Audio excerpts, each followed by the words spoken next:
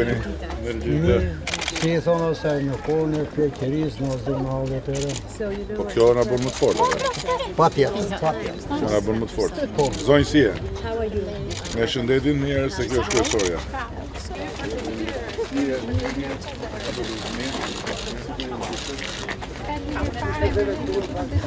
We just want to know when our buildings will be safe for us to be able to go back in.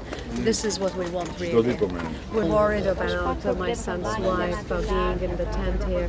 The WCs are a bit further away. I mean, inside it is warm, but in terms of logistics, it's not. Do të dali fort shumë. Will be ever so strong. We met in this one. This is great services are very good. Everything is Batani është gjithë në rregull. But it's also nice to see that this is really a wealthy case. And that's one of the challenges to get them. Prime Minister, the buildings could be checked as soon as possible for us to realize where we're going. Why aren't you at school over here? How is she having? Pse ke kam mësim? Që do të konte kryeministri. She left the school. Si s'ka shkollë nga lehtë? Hajde pra. You going to school? She left the school. School is here. For her. Kujdes, mbrapa keni një. Përshëndetje. How many children do you have here? At the moment there are 33 in school. As kemi 30 children këtu. Prajnë e punët që kemi shfrytëzuar me mas, so basically it's the working hours. Ndojmë ashtu. Po ja duhet me një. No, actually I have another drawing. Condolences to their families and loved ones. We tried to save as many as possible, but some could not be saved. And I also wish to express my sympathy with the Albanian people for all the damage caused by the earthquake. European Union responded promptly to the request from the government of Albania for assistance. First team were deployed already the same day, Tuesday last week. Now the search and rescue stage is being concluded, is over. We are now in the second stage, which is devoted to the assessment of the damage, and this will feed thereafter into the next stage, which will be devoted to reconstruction. All along this process, Europe will stand by Albania. Albania is part of Europe. Albania is a candidate country. We will not let you down.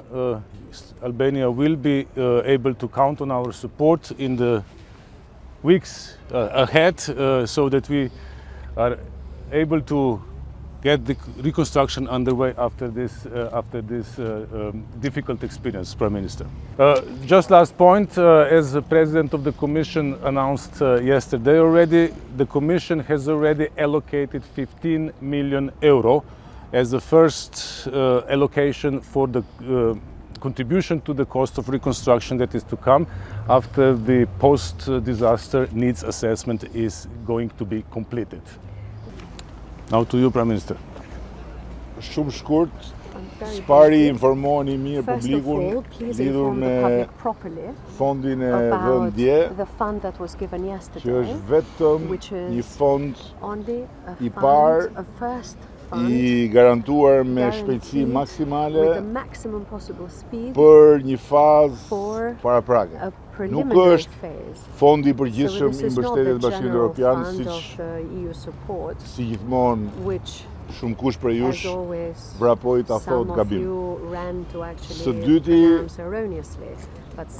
siç e tha komisioneri, Komisioni, Presidentja e Komisionit Ursula von der Leyen është angazhuar me ne për të pasur një raport të detajuar të post-katastrofës dhe mbi bazën e atij raporti do të vihet lëvizje mekanizmi I financimit të Bashkimit Evropian për ndërtimin, për aq sa mund të mbulojë natyrisht.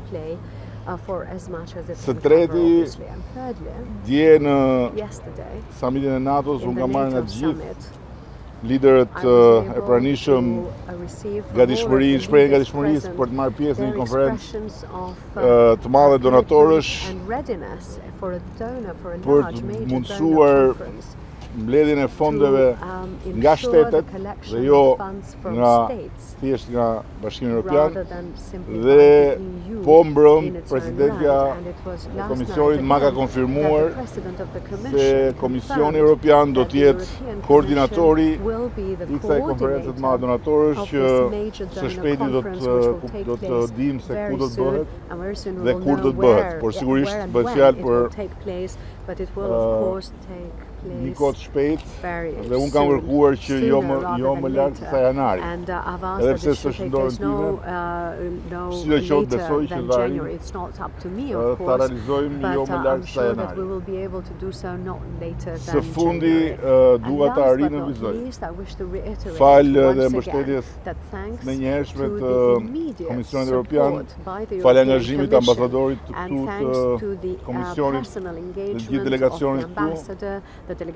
Fal angazhimit të ambasadorëve, të përfaqësive këtu, të shteteve tjera, ne kemi numrin më të madh të imagjinueshëm të ekipeve që po bëjnë ekspertizë në godina. Ka kaluar 4.000, por ka ende të tjera për të bërë, kështu që ju lutem njerëzve të kenë durim, sepse është shumë e rëndësishme të kemi ekspertizë të plotë dhe të kemi një raport të bërë pa nxitim, natyrisht me shpejtësi, po pa nxitim, në mënyrë që të dim cilat janë godinat që do shëmben, cilat janë godinat që do riparohen. Kështu që duke i dhënë mundësi secilit për ju që do të bëj pyetje për komisionerin dhe duke ju thënë që nga ana ime preferoj që t'ia lë komisionerit radhën e përgjigjeve sepse kemi edhe parlamentin ku do të kalojmë buxhetin dhe do alokojmë pjesën tonë buxhetit në këtë program. Për e lë fjalën komisionerit.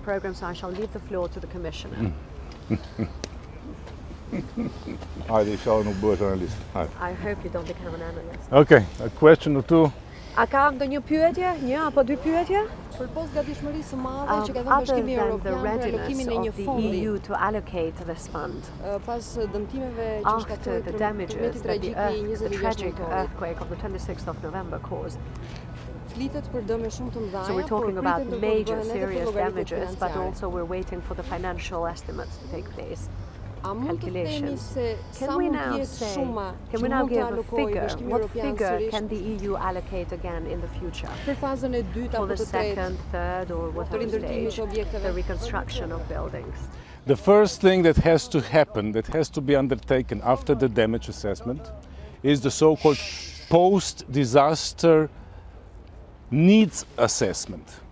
The European Commission is already in contact with the United Nations and the World Bank in order to prepare for this assessment to take place. And only after such an assessment we'll get the figure, the number of the needs, and then the European Union will continue to stand by Albania in order to contribute to the reconstruction as estimated by those needs assessment. Another question? Pyetje tjetër, ju lutem? Bravo. No. Okay, you're great. Thank you. Albanian Vora, yes. So part of them about every time is the same with the rural part. They always, but we can't live there to stay in the garden. So. Okay. Let me have a word with the people. Do you? You are all from this village, I guess. Ju këtu jeni nga Marikaj? Yes, yes. How do you spend the nights these days? Netët ku po I kaloni? In this tents. Okay. They are looking at the houses to see whether they are safe. Dhe ajo që po bëjnë ata është që po vlerësojnë ndërtesa, që të shikojnë nëse ndërtesat janë të sigurta për ju për të kthyer në to ose jo. I ask you for a bit of patience. Po nëse është e mundur do t'ju kërkoja edhe pak durim. Kjo ishte fatkeqësi natyrore. This really was a natural disaster, so patience is what we will have to show. It's not, it came from God, it came from other things altogether. Well, unfortunately, such things can happen. You never know when. Fatkeqësisht gjëra të tilla edhe ndodhen, asnjëherë nuk dihet se kur ndodhen, nuk parashikohen dot. But I hope at the end all will be well.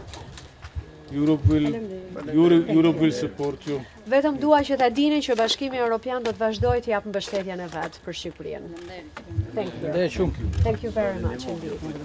Thank you. But basically they have to go there where they keep the livestock so that they can feed them or milk them accordingly. So every so often they have to go back.